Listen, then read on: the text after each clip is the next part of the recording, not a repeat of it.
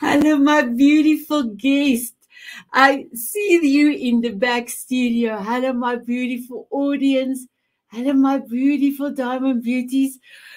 I normally get a prayer in before the session, and then I ask my guests to have a dance on my forever song. And because I was trying to get hold of one of the guests, our time just ran out, and I danced on our opening video, and I almost didn't turn around to see you all.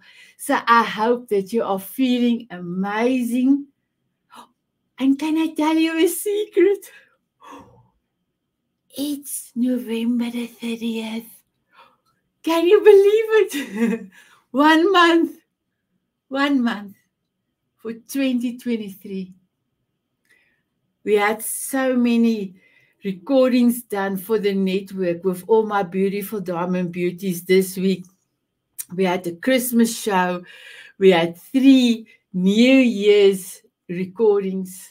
And I had a lot of ladies that we recorded. And all of them said that 2023 was one of their best years. So if 2023 is one of your best years, then just know that 2024 is times X, 10 times X. So how incredible. But can I ask you something? Are you ready to receive miracles in 2024? Are you open to receive miracles in 2024? But there is a secret. There is a secret. So if you allow me to tell you, the secret is you have to start to love yourself unconditionally. Love yourself. Then you can love other people. Take care of yourself and you can take care of other people. But the biggest of everything, that you must believe in yourself.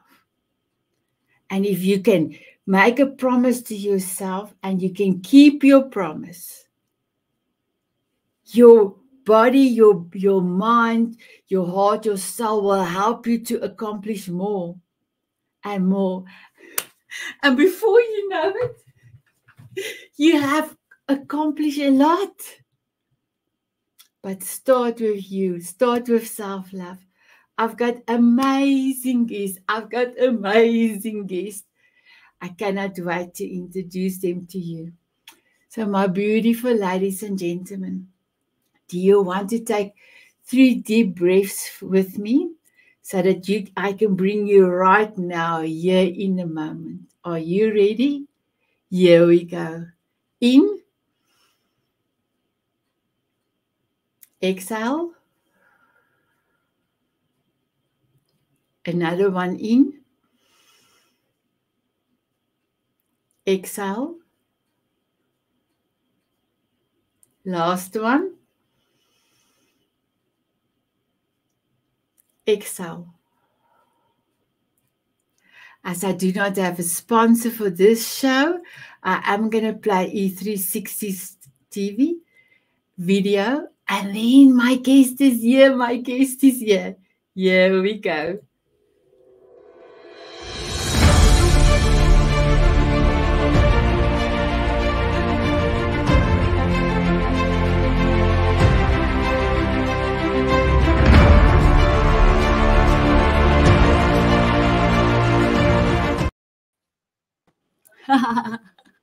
My guest is here. My guest is here. Hello, my beautiful guest. Oh, I'm so happy to see you. Have to get that little shimmy shake in there. And before I start with you, my beautiful Deborah, I quickly want to speak to the diamond, beautiful diamond beauties. So my beautiful diamonds, remember, we are a private group. And Rick, we are 633 ladies. It's like fantastic. Amazing.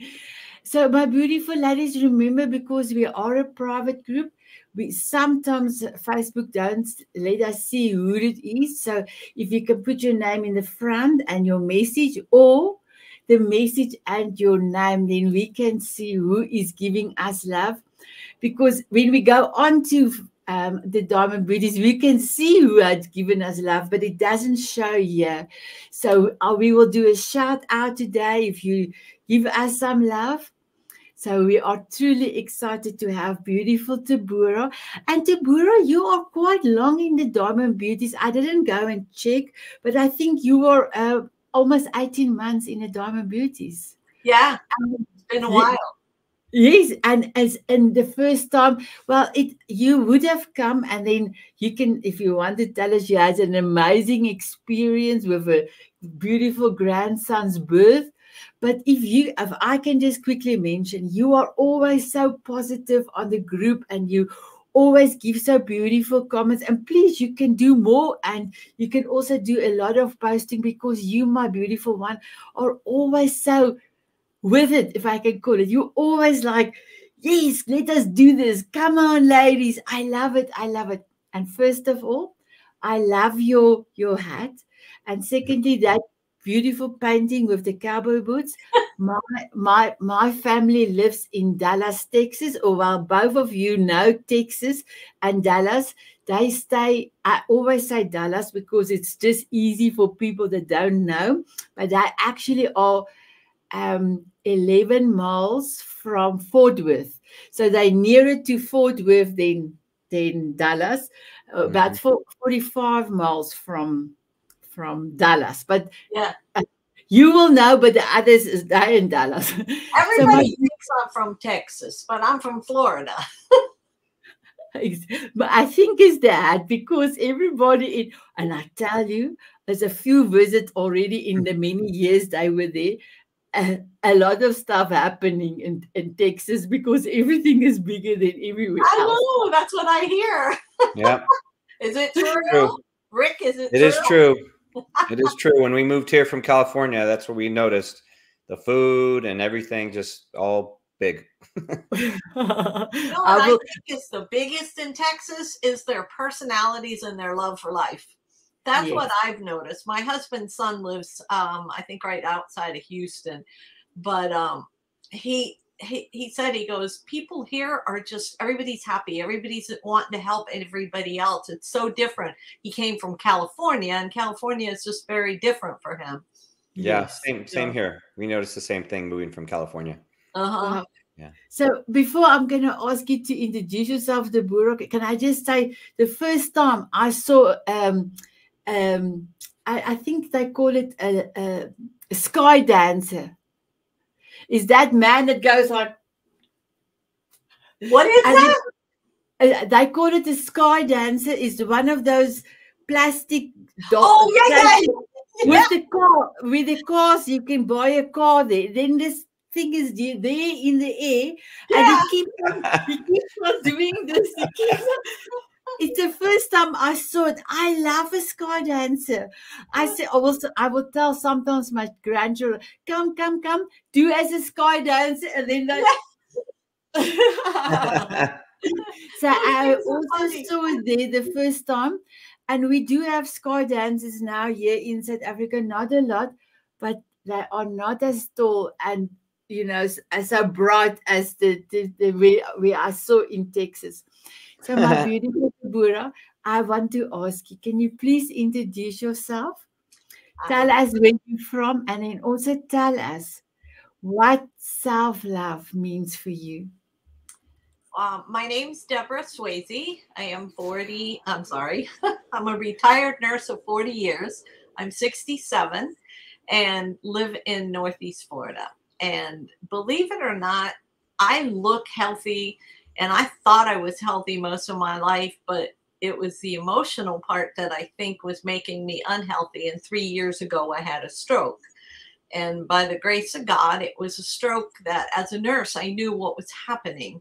And I was able to get treatment for, there's a little mental slowness that I've noticed and left-sided weakness, but altogether it hasn't stopped me from being who I am. But what it taught me is self-love, because I wasn't giving myself self-love. As a nurse and a single mother raising 2 kids, my biggest thing in life was being the server. I'm just a server by nature. And even during the time I worked full time, I always volunteered to the Red Cross. I was a nurse for their hurricane shelters, their health fairs. I worked with Meals on Wheels, bringing meals to the elderly and the poor, and also with hospice. I worked for them for 5 years, but when I quit and went elsewhere, I still volunteered for them. So I was always wanting to give to people. To me, giving was my way of showing love. But a lot of times people don't receive that way. I noticed such a shift in 3 years when I started pulling away from doing, but trying to learn who I was. Who's Deborah now that she's not that server, that volunteer, that nurse? And I realized I was giving so much of myself away that I wasn't taking care of myself mentally. Now I worked out, I ate right, I did all of those things. I worked for 2 health and wellness companies. And even though I was doing that, I wasn't taking care of myself. And once I started realizing that people were pulling away from me because I was loving me, it made me want to love me more. And it made me realize that, you know, the saying, your vibe attracts your tribe.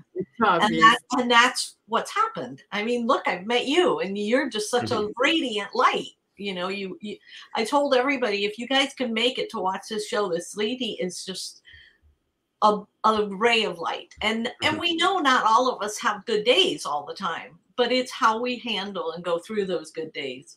And I've learned that, you know, if people don't like the word no coming from me, because I never could say no, then they don't love me enough to say, well, it's okay. Don't drive me here or don't do that.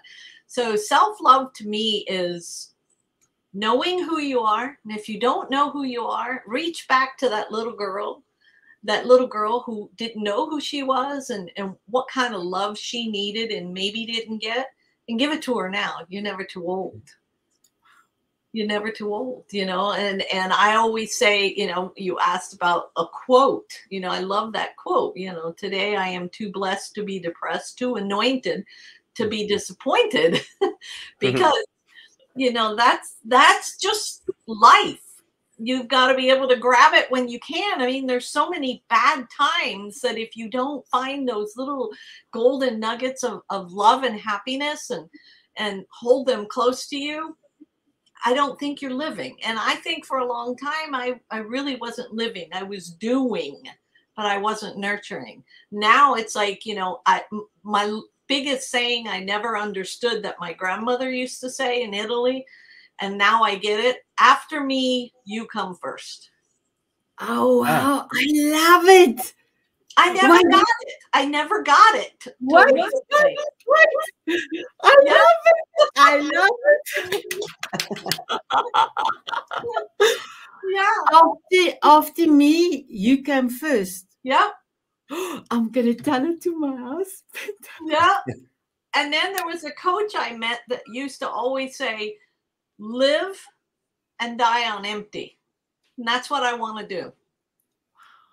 I love it. Oh, my beautiful Deborah, will you please, when we finish with the show, will you go and put it for us in the YouTube channel? Because everybody is going to say, we want that, we want it. I love it. I love it. I love you, my girl. I love you. Thank you so much. You. Thank you. My beautiful Rick, first of all, I want to tell the beautiful Diamond Beauties and also the beautiful viewers out.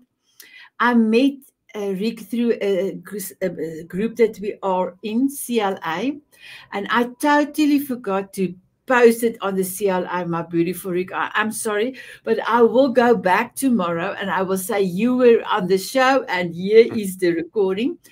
And I thought, I like this gentleman. He is amazing. And being part of my vision is to make the world a better place. Your vision is exactly the same. And I loved it. And Deborah, this man, I said, I love, love, love. And then it's our 2-year anniversary at Diamond Beauties. And Rick have let me know that he wants to give us a gift. He actually gave us 3 gifts to say congratulations on our 2-year anniversary. I was blown away by this man. It was like, wow, I love you. I loved him the first time I met him because he danced with me. I loved to dance. You did? You did? That's the first. That's only the second time I've ever danced on Zoom. So that was, yeah. And the other was a meditation workshop. So that was more expected, but yeah, that was totally different. I told my wife, she loved it. But Rick, what dance did we do? What was your forever song?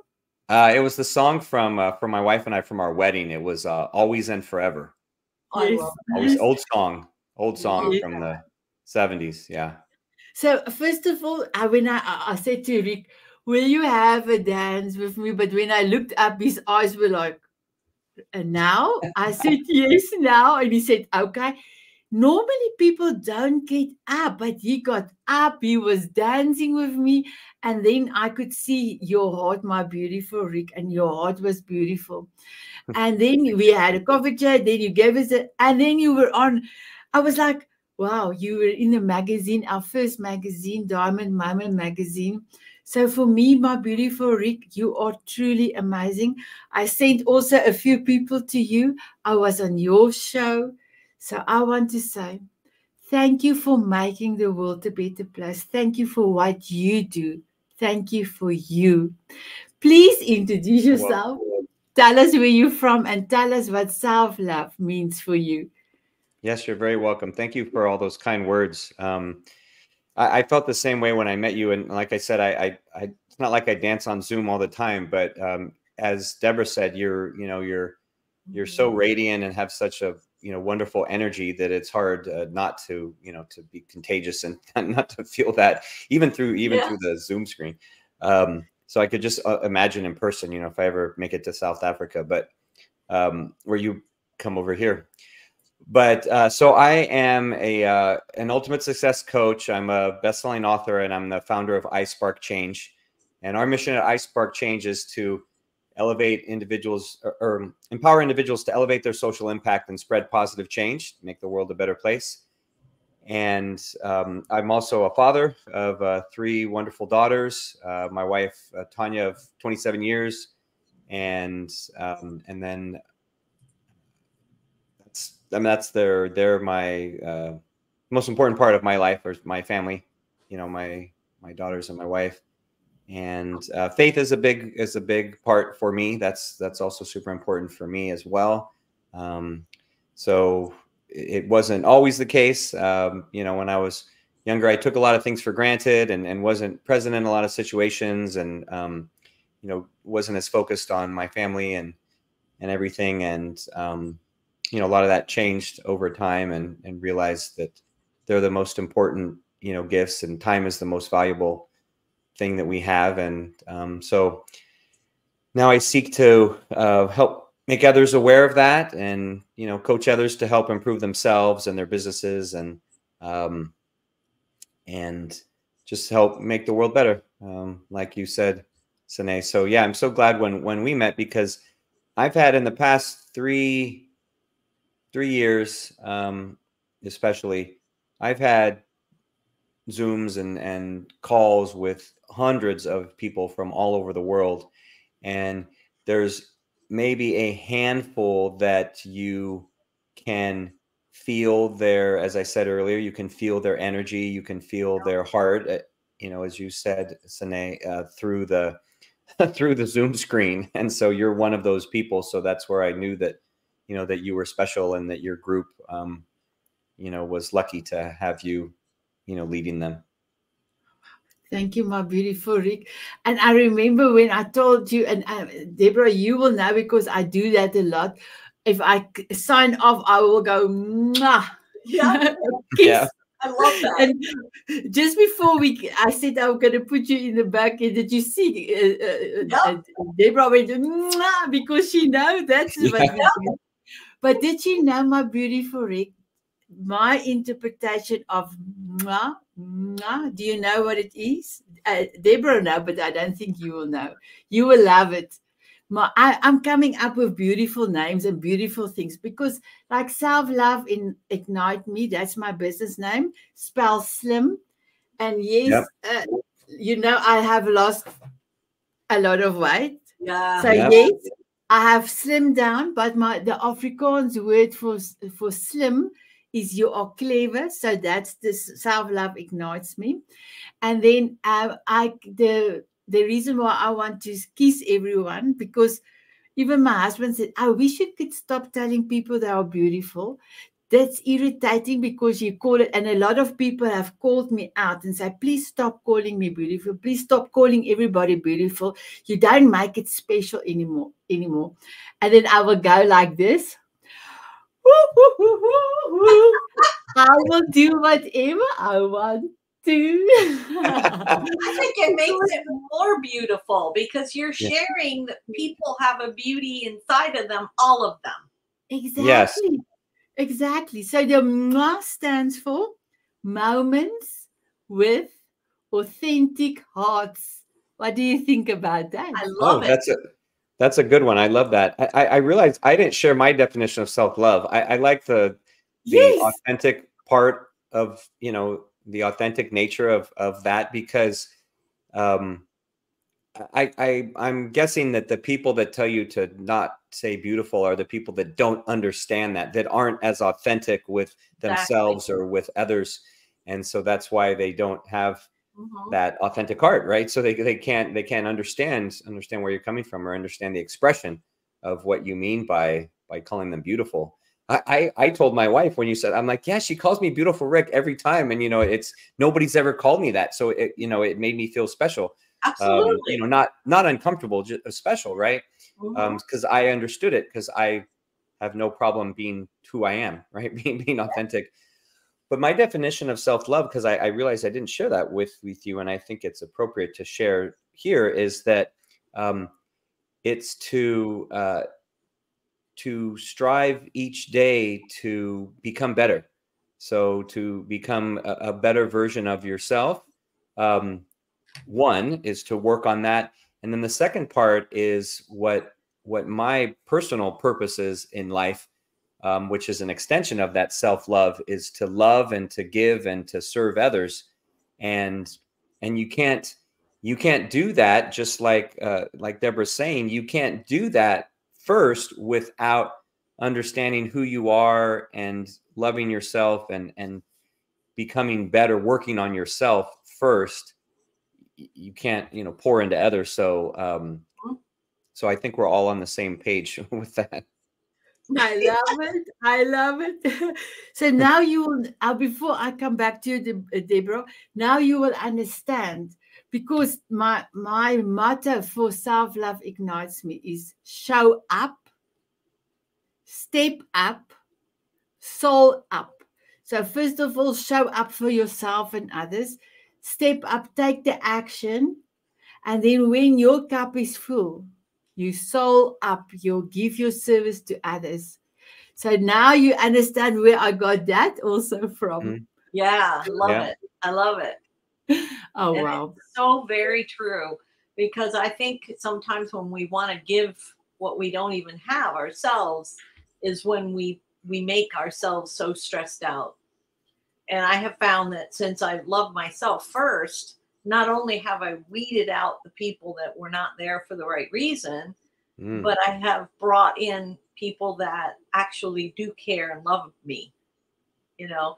And you know that old saying, you know who your friends, you'll find out real quick who your friends are. Ask somebody to help you move, or that type of thing.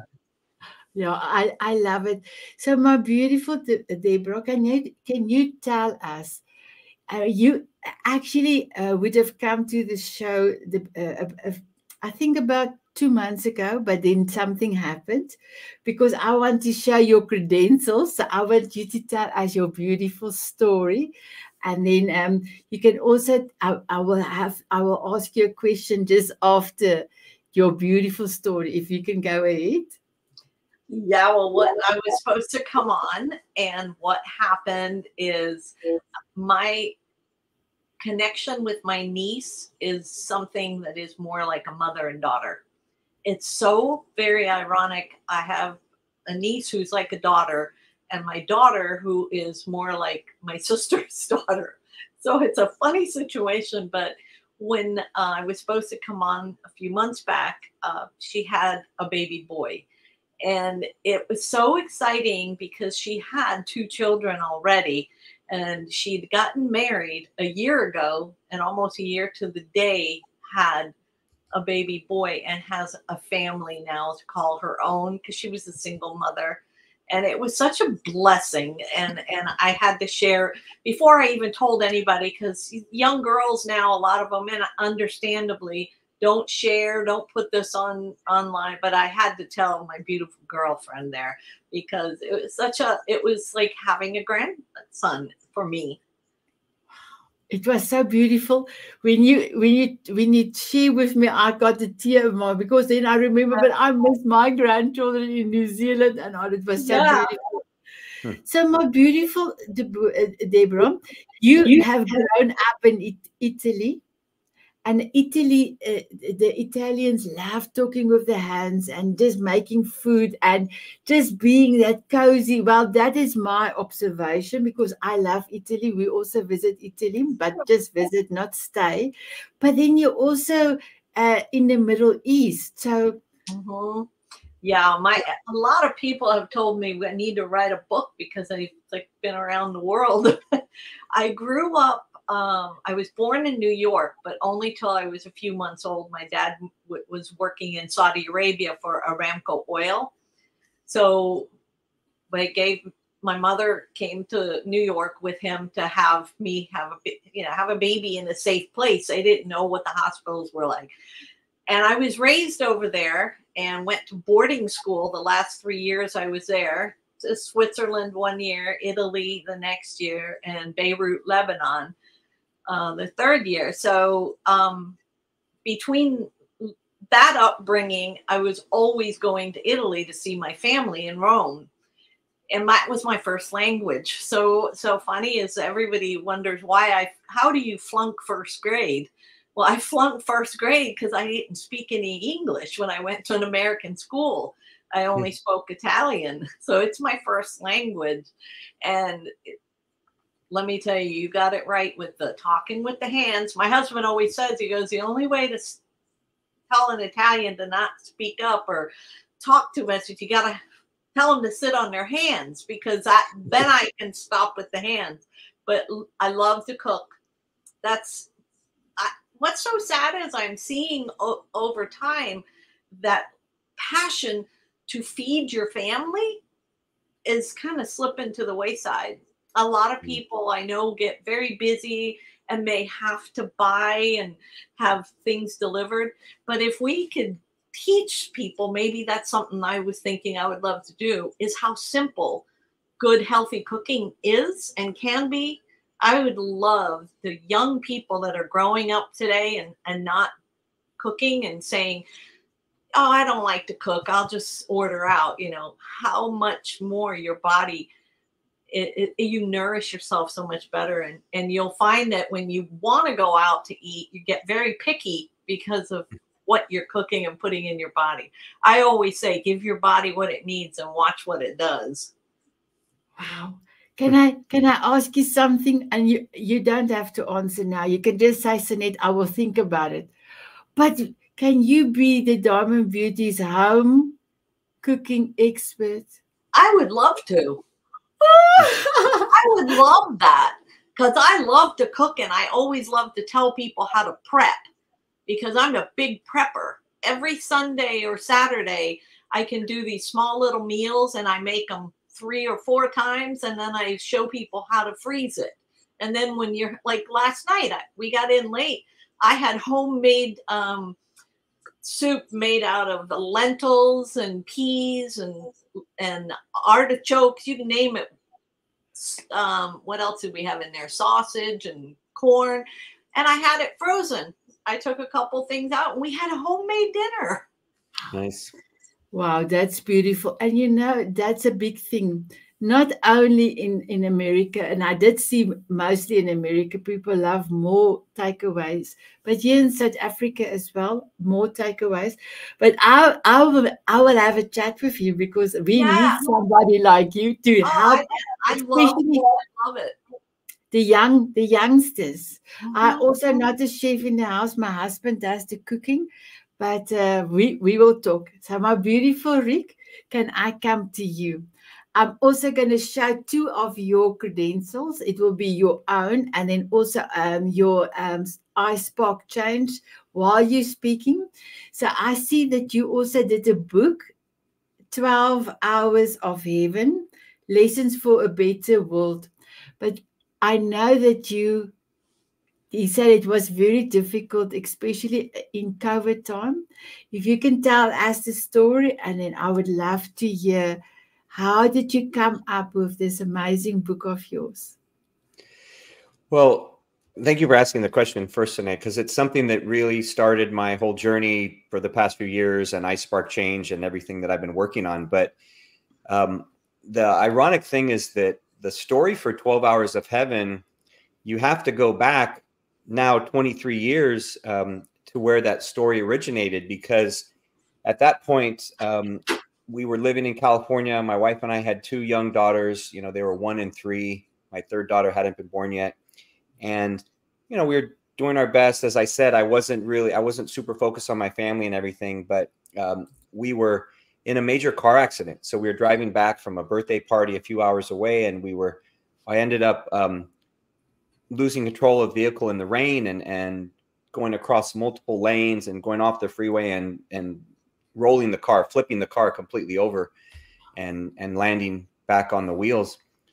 And miraculously, even though the car was completely demolished and you know, witnesses thought we were killed, and you know, accident reports and everything, they thought we should have been severely hurt or killed, we were completely unharmed.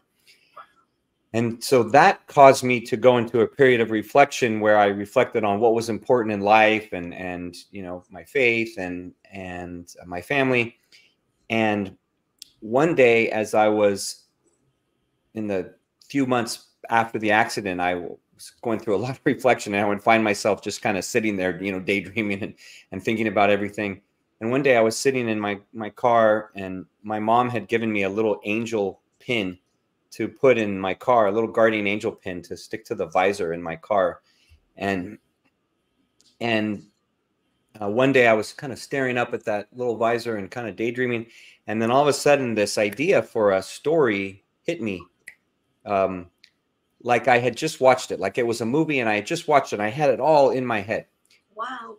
And I thought, this was really special. I should write this. And so I started to write it, but as I like to say, you know, I wasn't ready to write the story at that point. And so I ended up writing about a chapter or a couple pages and, you know, lost it on some laptop and never finished. And then when COVID happened, I'm someone that likes to maintain that illusion of control, you know, that I have, you know, very structured life and control and work and everything. And all of a sudden that was taken away. And, you know, we had no control and everything was very unknown and uncomfortable. And that wasn't a good place for me mentally. So I started getting anxious and fearful of what the future was going to hold. And my business had slowed down because of the pandemic. So I was worried about, you know, revenue and you know, paying my bills, taking care of my family.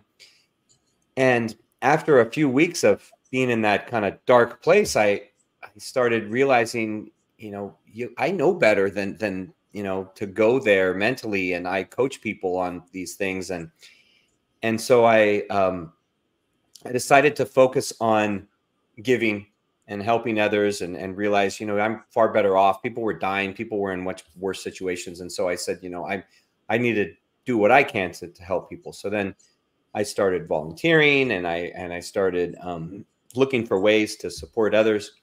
And then I wrote a blog article about using the time, the quarantine time when, we were in lockdown and everything here where we live, using that time to become a better person, right? To practice some of that self-love and become better. And so I started, I wrote that article, and then I said, one of the things that I've always wanted to do is write that book, because I was reminded of that. And, as I was reflecting in the time when I wanted to improve. And now my biggest excuse for not writing that book was always that I'd never had the time. But now I was given the gift of tons of time, right? That we're all locked in our homes. So I started writing, and I started writing in mid-April, and early mid-April. And in the I just started going out about it methodically. I'd never written a book. I said, I'm just going to write 500 words a day and write consistent. And then about halfway through that writing journey, about 6 weeks in or so, everything changed to where I started becoming really spiritually connected with God, and really felt like, the Holy Spirit was kind of guiding me, and felt that the story was just being given to me, and that I was just the typist, right? That I wasn't really writing, because I went from writing 500 words in a day to writing, over 2,000 in a couple hours. And I ended up finishing the book, which I had thought it would take me 6 months or more. And I ended up finishing in 2.5 months. And when I finished, during that time of being just so spiritually connected, it felt so personal, and I didn't share that with anyone. And I really felt like it was so special, and like a private thing between me and God. And so I didn't share that with anyone. And then the other thing that was happening during that time is I would wake up in the middle of the night with dreams and ideas and visions of that I had to do more than just write the book. And that it was one of those dreams where I envisioned iSpark Change, and creating this, community and this platform to, help make the world better, probably similar to, when you thought of Diamond Beauties. And so that's where the idea was, iSpark Change was born. So when I finished the book, then like I said, I hadn't shared all of that with anyone, not even my wife. I hadn't shared it with anyone. But then when I finished, I felt this intense urge to share, to tell everybody, to go, scream from a mountaintop, so to speak.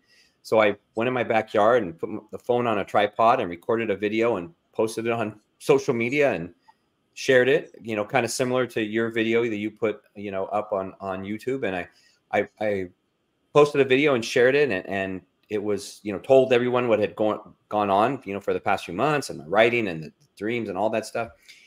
And, that was kind of changing the direction of my life. And the response was very positive. There was a lot of support. It was viewed, thousands of times, and I got a lot of support. And so then that led me into, I published my book just a few months later in October, and that led me into publishing the book, and that led me into iSpark Change, launching iSpark Change in the fall of 2020, and then creating and building that community. And that's been the journey that I've been on since then. And, that's guided who I am, and guided my purpose, and really put a direction into, everything I do. But it wouldn't have happened, without a couple things happening, like the accident, and then, that time to become the person that I needed to become to write the book 20 years later, and, the pandemic. And there's just so many variables that I see as those are all just God connecting all the dots that I couldn't connect on my own, and, making everything happen as part of his plan. Oh, amazing. Wow. I It's get beautiful. goosebumps. Can I chime in? Yes, I get goosebumps, Rick, listening to that, because that's similar to with me. I had my stroke 3 years ago, which was the beginning of the pandemic. And when I had to go to the hospital, my husband wasn't allowed in the room or on the floor. That was back then where nobody was allowed. And my thought was, if something happens, I'm going to die alone. And I just went back to thinking about all the people that did die alone. Yeah. And I have so many ideas of ways that things could have not been that bad. But during that 5 days in that hospital is when I connected. I was always very faithful, like yourself. Grew up a Catholic. I went to school in St. Peter's in Italy. That's where I went to church. But that connection to God when I was quiet and alone, and it gave me that purpose. First of all, he taught me to love myself. And I fought hard to get better because I was alone. I couldn't count on anybody. And I could hear him. And when I started to hear him, I started realizing I was hurting myself sometimes by not listening and following his guidance. And my grandmother, my beautiful grandmother, used to also say, stop taking that pen out of God's hands. And that's what I was doing. I was always doing that. And I have thought about writing a book, and now you've just kind of, it's crazy because I've thought about the same thing, and listening to your story is so powerful. Thank you for sharing that. Well, thank you very much. You're very welcome. And yeah, I hope it inspires you to, write that book. And, if I can give you any suggestions or tips or anything, I'm happy to do that. Absolutely. But what really speaks to me is that, you took the, you took the opportunity, when there was struggle to take strength out of that, to become stronger out of those struggles. Yeah.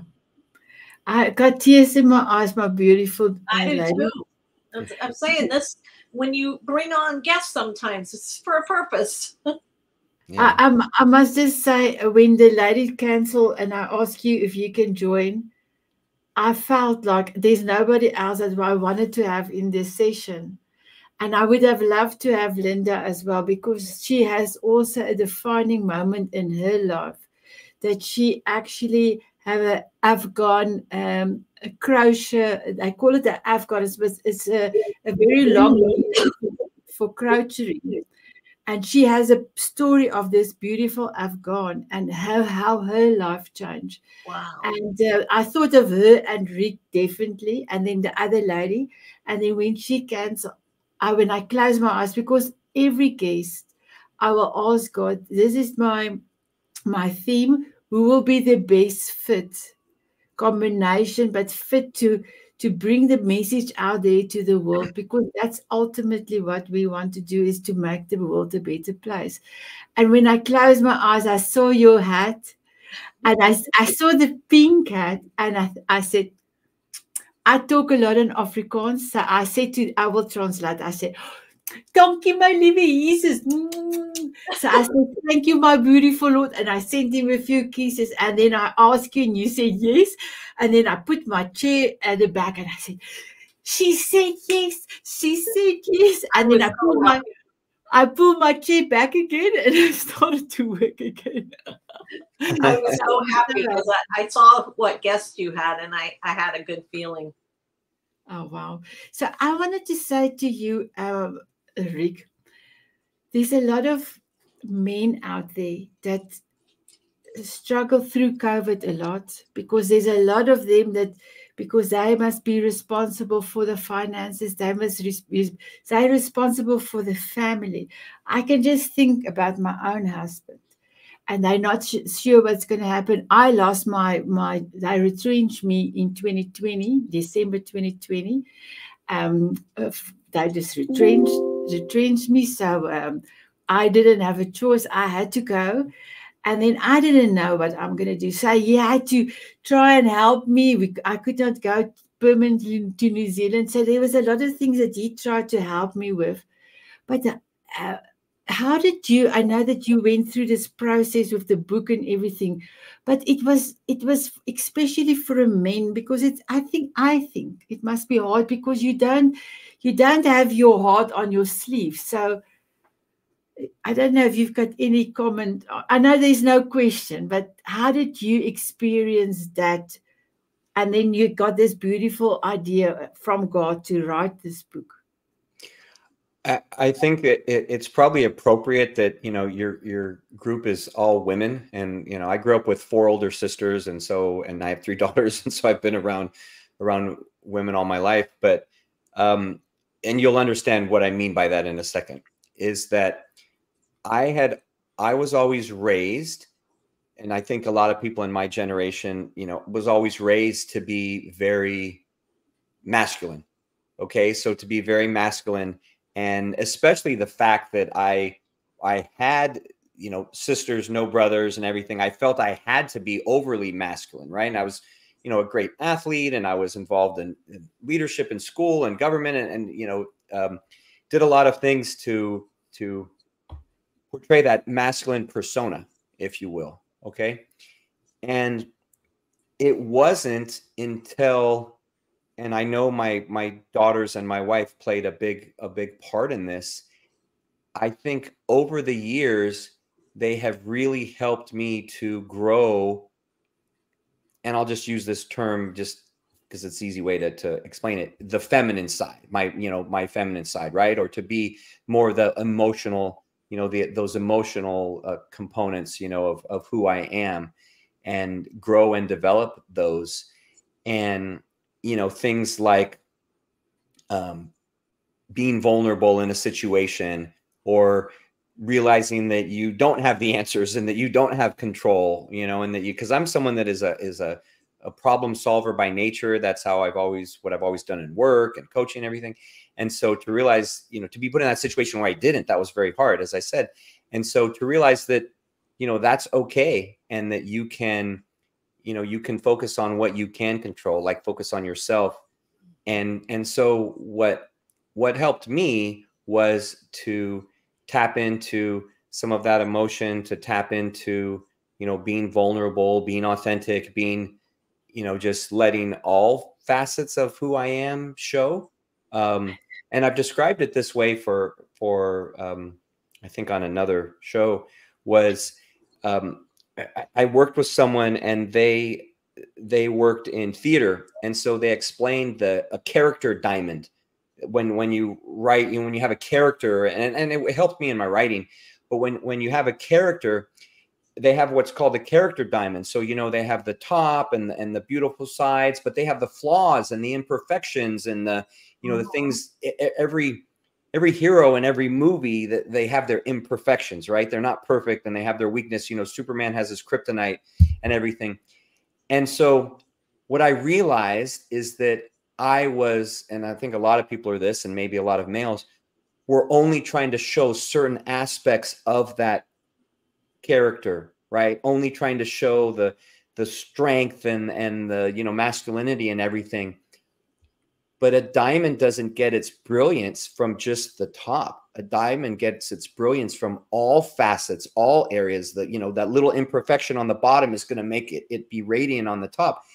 And so it wasn't until I decided to share all aspects of my character diamond, of who I was, that I started to truly grow as an individual, and truly understand who I was, who I am, and my potential and my purpose, and truly, I guess, feel what God, you know, what his plans are for me. Wow, that's actually beautiful, beautiful. So can you believe we've got 3 minutes left? Can you Oh, believe Jesus, it? sorry. No. So my beautiful Deborah, can I ask you to give us your golden nugget again, and your grandmother's saying, and the last one your grandmother also said, because I love it. I love it. You want me to put them in there or say them again? You can say it again for us, please. It's like, today I am too blessed to be depressed, too anointed to be disappointed. And after me, you come first, and stop taking the pen out of God's hands. I love it. I love it. I must just do this. Yeah, those little things, sometimes you hear them, but you just kind of in one ear and out the other. And I think that's what happened. And that time I had in the hospital to be truly alone, because I do come from an Italian family, very big family, noisy family. So being in that hospital alone was my time to just, oh, hi, Deborah. I want you, Sanet, to meet my friend Deborah Berry. You two are going to be the best of friends. She is amazing. She does beautiful retreats, and you will love her. You must invite. Oh, yes, and you must invite her to the Diamond Beauties, because all new Diamond Beauties have a coffee chat with me. So beautiful, Deborah, you must come to the Diamond Beauties and we will have a coffee chat. My beautiful Rick, please tell us your golden nugget. So first, just to clarify, my golden nugget just in general or from today's chat? You can give you today's chat and in general. Okay. First from today's chat. I love everything that Deborah shared, so I'm gonna take those and I will give you credit. I will say from today's chat is just to be the best version of yourself, love yourself first, and become the best version of yourself, so you can truly share that love with others. And my golden nugget that I love to share all the time as part of iSpark Change is that everyone has the power to change the world, and it starts with yourself. That's why it's the I in iSpark Change. So it starts with yourself. So go out there and make a difference in someone else's life, because you can do that every day. We all have the power to do so. Wow, amazing.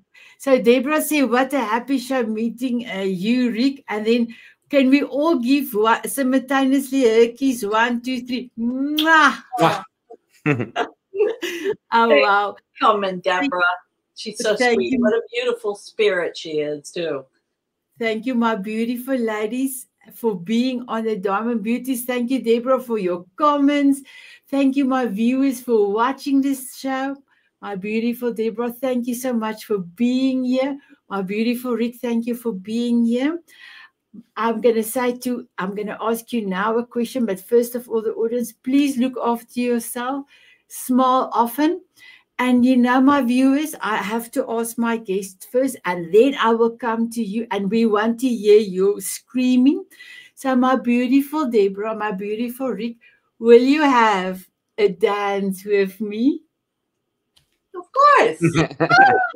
Okay. My beautiful viewers, will you have a dance with me? Can you hear? They say yes. They say yes. They said yes. I heard them all. Oh, let me play. I cannot play Walking on Sunshine, but this is my song. I cover the world with love, that I have given her most of my wordings, and she made a song for me. Enjoy.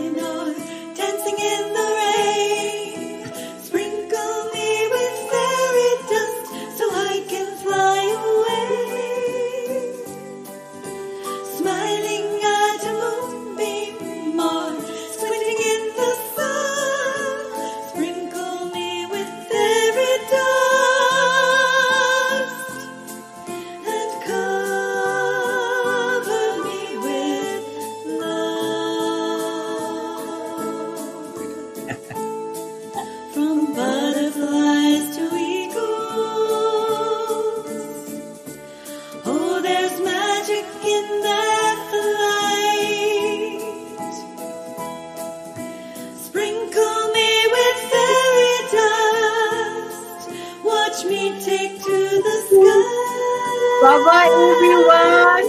Bye-bye.